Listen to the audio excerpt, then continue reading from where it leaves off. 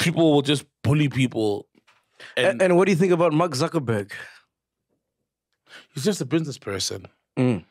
Taking advantage of the gap. Like I said, people still love Twitter, but they miss the peace that Twitter used to have. Because let's be honest, Twitter is going. It's the pits, man. Like you have to be strong there. You will say something and unprovoked and you need to just be strong, and be able to. I think Mark is a scam, bro. I think it's a scam, dog. Yeah? I don't respect him, dog. What has he started, bro? Everything he just cuts and pastes.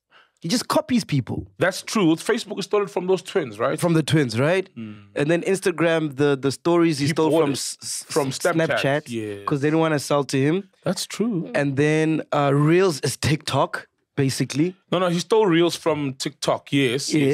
Reels is TikTok, literally. And then now this Threads is Twitter. It's Twitter. Like, what has he started himself? Threads, like, yes. But doesn't that show that he's clever? No. No, he is clever. No, there's two different. No. He's not innovative. No. Wait, he's not innovative to start something afresh, but he's clever to add on to and acquire the right companies. Like acquiring WhatsApp. I don't know how he's making money from that, but it was a smart move. It's WhatsApp. You're powerful. You've got the data of all these people and the numbers and names of all these people. Solomzi, Mac, Kanye, Sherimbi, and everybody else, right? But he's smart.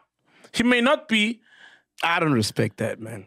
Yeah, because you're creative. Because you're creative. You start things. You're an entrepreneur. Like, a proper entrepreneur. Okay, not an entrepreneur. I'm a creative, but not an entrepreneur.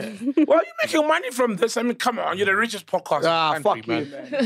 You're the richest podcaster in the country, man. Come on. You're a podcast entrepreneur. You're the richest podcaster in the country, man, You started late, and people have tried to do this before. Gareth Cliff, a lot of people have tried to do this podcasting thing before. On that Mark Zuckerberg issue, going to you said he also gave an opportunity, because remember those people that he poached from Twitter were the guys who got fired by Elon. But Meta says they didn't hire anyone who's fired from Twitter. Well, there's a lawsuit. Elon is trying to sue Meta. Yes, but Meta, Mark Zuckerberg's company, are saying they didn't hire anyone from Twitter. Yeah, what are you saying? Oh, you wanted to say that? Yes, I wanted to correct Ghosty with the whole fired employees. Apparently that is false. No. He did fire them. Yeah, they were fired. People went to work the one day their fingers weren't working at the door.